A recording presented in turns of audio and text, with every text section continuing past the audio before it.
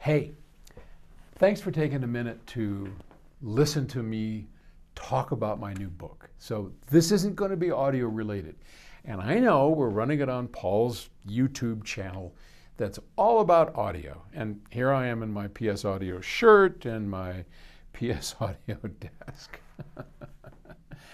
And talking to you, and you're here because of audio. But if you'll indulge me for a moment, I wanted to talk about something near and dear to my heart, and that is the final book in the Eemians series of 4 books is finally done, and it's out. And I am so thrilled to tell you all about it. And I'll keep it short, okay? Because I know, yeah. But a lot of you have written in and said, hey, when's the final book coming out?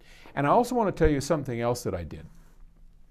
So my editor, going back through it, because we're going to put the first 3 books together into one, and let me explain that to you. So where should we start? Okay, I'm getting off track. Eemians is my book that I wrote a couple of years ago. The very first one, the Aurora Project, takes us to a distant island off of the coast of Greenland, and we meet Sam Sawyer and Julia Bassi. Those are the main characters, and Professor Satsky, and he's searching for this ancient civilization that existed 100,000 years ago. And for those readers that know the story, I'll just briefly tell you, 100,000 years, and this is all true. So everything I did in this book is absolutely based on fact, except the main story. But the facts are all real.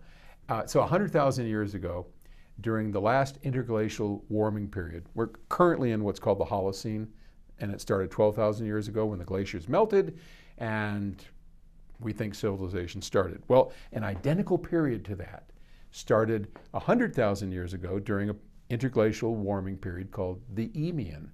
And during that period was the first time that people like us, Homo sapiens, our breed, appeared on the face of the planet. There were Neanderthals, there were all kinds of different factions going on, mostly Neanderthals and an earlier Homo sapien. But we appeared about that same time, 120,000 years ago or so. And then there was this warming period that is identical to this warming period we're in now. So you had identical humans, an identical warming period, and all of a sudden, civilization. We know that there were at least 1 million of them running around.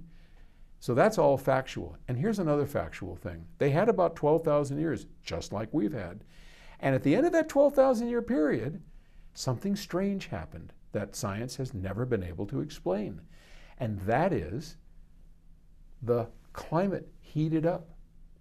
And there was this rush of greenhouse gases that nobody knows why or how they came about.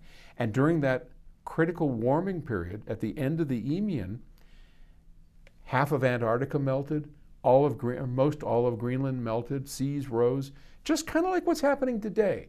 So my book says, well, if we had identical humans in identical circumstances, why couldn't there have been a civilization the same as ours? And they're the ones that did this global warming thing. So that's what the basis of the book. And our heroes uncover the secrets. They go through all these exciting, crazy things, and there's bad guys and all of that. So when I wrote the series, I wrote book 1, the Aurora Project, and then book 2 kind of confused everybody. It was in the beginning. Then we went back to 100,000 years and talked about Eemians. Well, my editor said, you know, people who want to read your sort of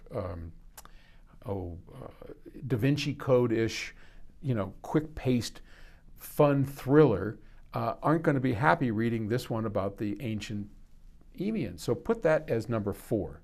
So make book 1, the Aurora Project, book 2, Green Fires Burning, and book 3, the latest, The Secret of Eschaton. Put those 3 together because it's all during the present time, and it is a trilogy.